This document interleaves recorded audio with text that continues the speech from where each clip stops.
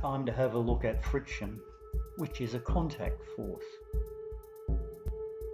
When two surfaces rub together, there's a resistance, and the resistance is known as friction. Heat is a result of that friction,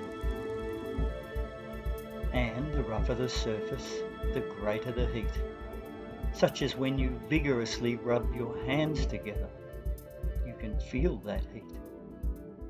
That's a result of friction.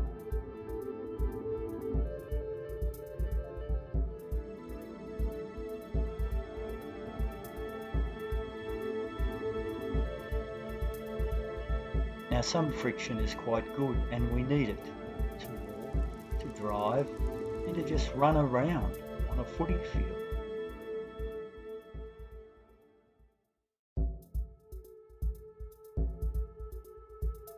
On the other hand, there is some friction that is unwanted.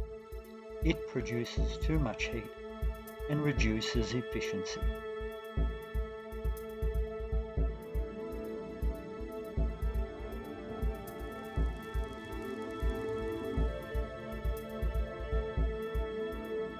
So, in summary, we can see friction is a contact force.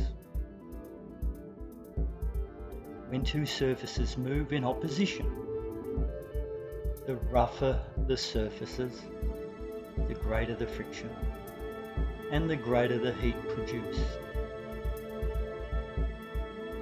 We've seen that friction can be both wanted and unwanted friction.